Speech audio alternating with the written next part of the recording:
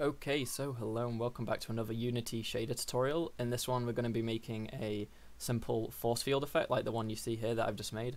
I'm going to be going through how you do the tiling and offset and the not alternating, but the range of alpha that goes up and down and all the different inputs and everything, and just how to make a generally cool looking effect using a texture as well.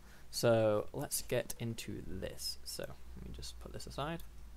So let's go and make a new material for our object. So create new material, force field mat, and we'll make new shader, PBR, force field shader. One thing to note is that I have a texture here that I've got beforehand because for the honeycomb effect. Obviously I can put this in the description if you want. Just make sure whatever texture you use for the force field is seamless, and a seamless texture is where on one end it continues to the other end. So as you see, this is like repeated, but this line here links up with the end here, which goes up, and it basically means that as you offset it, it still looks like it's completely connected perfectly. If you don't have it seamless, you'll notice there'll be lines in your thing while it's moving around and it'll look wrong, and you'll know what I mean. I'll show you it as an example in a second, well, when I get to it, but just make sure your texture's seamless, and I will put this in the description. I just got it off Google Images actually. I probably won't put it in the description. Just search on Google Images honeycomb or like whatever texture, seamless. Just make sure it's seamless, and also make sure there's no copyright watermark on it, otherwise it'll look stupid. Because you'll have text moving around on it. But anyway, also yeah, if you're using it for your own game, you either want to get one just plain complete, no copyright or anything on it like this, or make it yourself in Photoshop or whatever. It's not that difficult. But anyway, force field shader. Let's open it and let's make all our parameters. So we want to take in a force field texture. Now I know these are tutorials and I will cover what most things do, but I won't go as slow as I used to, because if you've watched my other tutorials, the simpler ones before this, then you'll understand everything anyway. Well, most of the things at least. Anyway, we need a color to take in, force field color. We need a horizontal movement, so H movement, and a vertical movement. This is for how the offset works, whether it goes horizontally, vertically, or diagonally. You can sort this all out here by tweaking these values. I'm just going to set the horizontal movement to 1 to start off with, and the force field color to a nice go for ready. I'll go for red. I like red. And the texture we'll set to this honeycomb. What other parameters do we need? We need the force field power. Call them what you want, but I already have tested values to see what works right for mine, so I'm just going to use those rather than sitting here and messing around with values for ages. This is going to be the min and max range for how much it goes transparent. So this is basically the alpha value, min and max. I'm going to set 0.5 and 5. This doesn't go straight into the alpha, this goes into a Fresnel, which goes into the alpha. I don't mean to bring it down here. Anyway, so we've got all of our parameters now. What do we want to do first? I guess first I'll do the throbbing kind of effect of the transparency. So first of all, we have to make sure this is transparent. Just change this to transparent. And we need to be tweaking the alpha value depending on, well, whatever we want. So it's going to be changing over time. It's going to be going up and down. So we need the good old sine time between -1 and 1.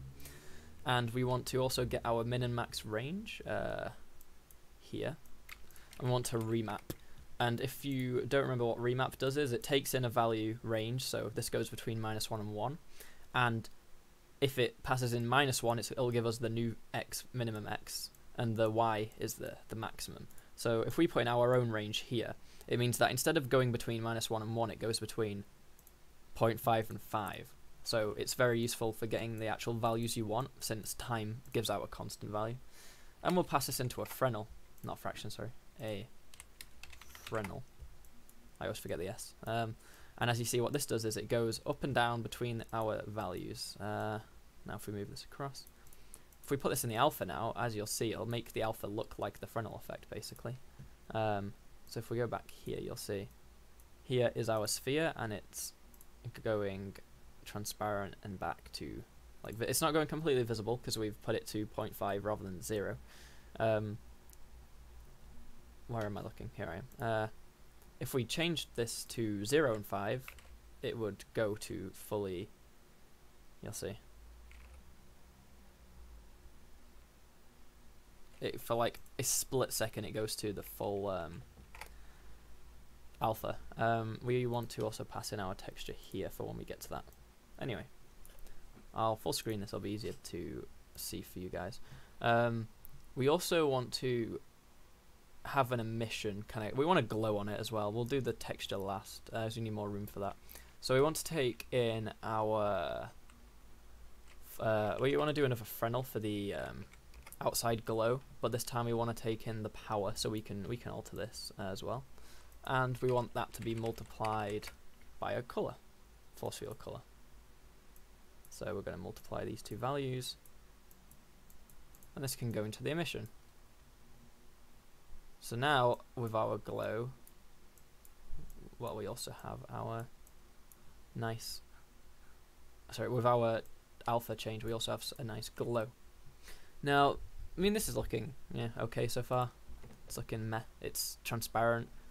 It's going up and down. You can obviously alter the values for how you want. But we want to have a cool, like, moving texture on it to make it seem more like an actual force field. So this is going to use a lot of space, so I'm going to give myself all of this space here. We want to, first of all, go and take in our sample texture 2D. And if we pass in our texture to this, and we then output this, you will notice it won't. We need a lot of space to do quite a few things. So if we put this into the albedo and press save, you'll see what happens is it just looks wrong.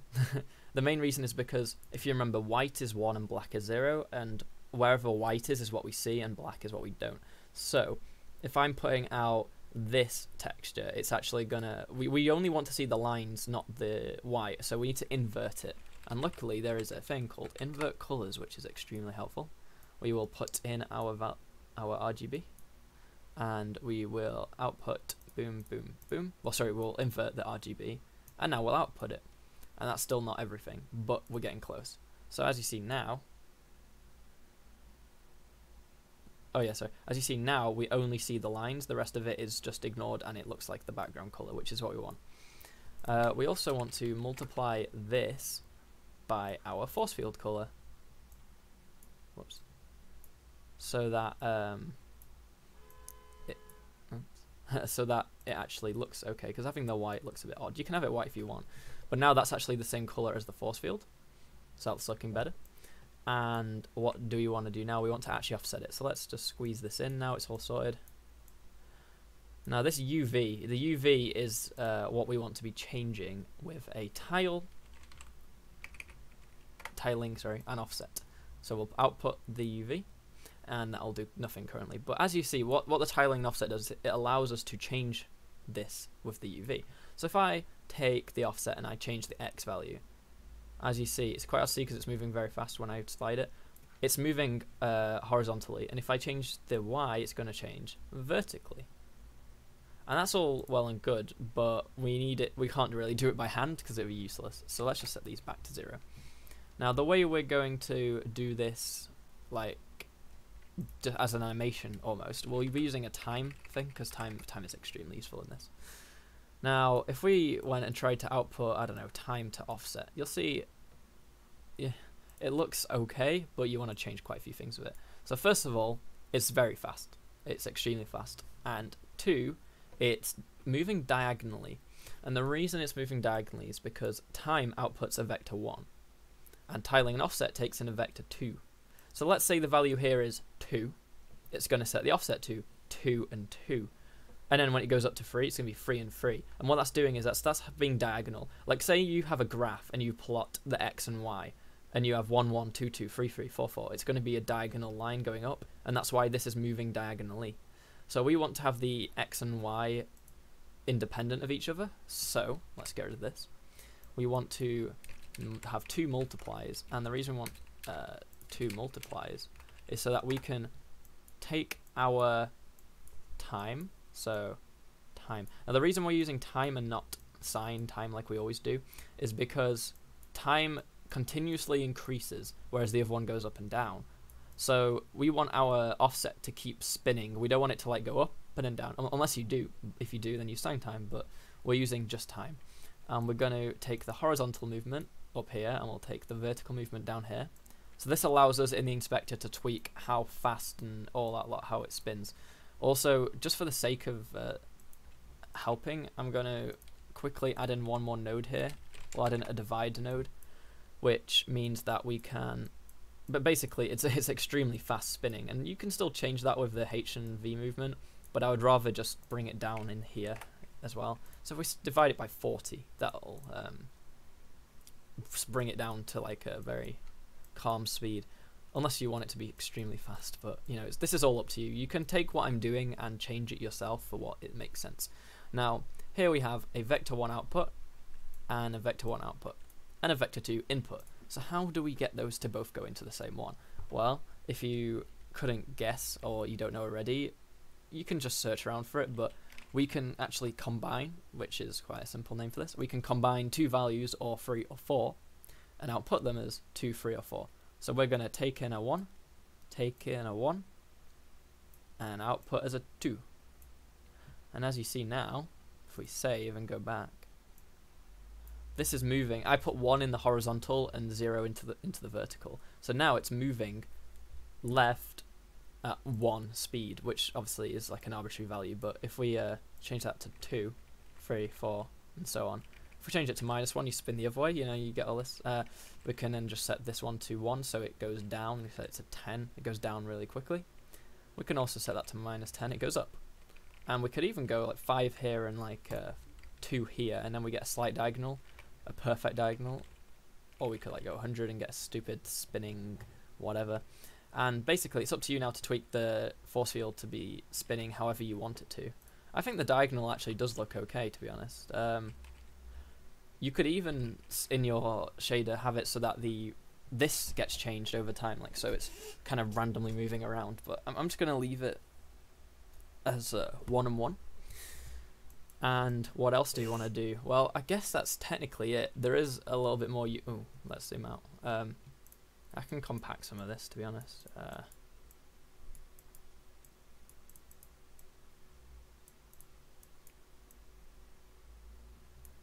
So let's zoom in. So this first bit down here, I'll zoom in a bit actually, yeah. So the first bit at the bottom here, these 4, is for making the alpha going up and down so that we can see it and then not see it as well, and it just looks better for a force field in my opinion. That bit's optional, I guess. This is just for the outer rim color here, so we can alter that as well, like how strong the outer rim color is. And then this is for moving the texture. So obviously we have a time, which we then divide just to bring the value down to a sensible amount. And then we put in our inputs for the vertical and horizontal speed, and then combine it so that we can change the offset depending on our inputs. And then here is where we actually offset the texture. We then invert it so that we get the lines visible rather than the bits in between the lines. And then we give it a color for the albedo on the texture. So the things you can do differently, you can change the texture on here, you can change the offset, you can make the offset not just be a constant like 1 and 0, 1 and 1, you could have that change. You can do whatever you want. That's the best thing about this. It's all about experimenting. Like I just sat here for about 15 minutes just messing around thinking, you know, what's a good way to make a hologram looking effect, not hologram, sorry, a force field looking effect, and I think I got to a decent looking point. If you have any questions for this, and obviously ask, and if you want any particular kinds of shaders, then just ask as well. Just keeping in mind that the shader graph is currently limited, and I'm still waiting for the time when we can do vertex manipulation. And also, as far as I'm aware, I mean, tell me if I'm wrong, I've looked up about it and I haven't seen anyone tell me otherwise, but you can't actually change these parameters from code yet. I've tried, and I even went into the shader code and tried doing it, and I couldn't. So I haven't seen anyone actually say they can do it yet, but if you can, then, you know, let me know how. That would be very useful, because then you can have it so that like the shader looks different if like the barriers on low health or something, then that would be really cool if I could actually like implement that into a video where I show you how to change the values in script, or like an enemy starts dissolving like more when it's getting damaged or whatever. But yeah, so this is the final shader. If you've got any questions, ask. As I've said, liking the video if you want to see more shader videos, which are my most popular videos right now, so I'm going to keep making them. Obviously, like if you haven't subbed already, that would help a lot, and you'll be up to date with the shader videos, and also all the other videos in Unity, Python, whatever. Just ask away for what you want tutorials on, because I mean I love making tutorials. But yeah, so if I think I've covered everything I need to say here. I'll mention one last thing: is this this tiling. If you wanted to change that, there's some problems, because if we try using a seamless texture and we alter this, it won't be seamless anymore, and it can mess up, which it does. If you change that value and then you go back, you'll actually see that there's a line, like, well, it depends where you do it, but there'll be lines where the texture doesn't line up properly, so I would recommend not doing that. But yeah, like obviously the best thing with shaders is as you change the object, it's still the shader is like perfect for it as such. Let's make a small thingy. But yeah, I've said everything, so I hope you enjoyed the video. Thanks for watching, and goodbye.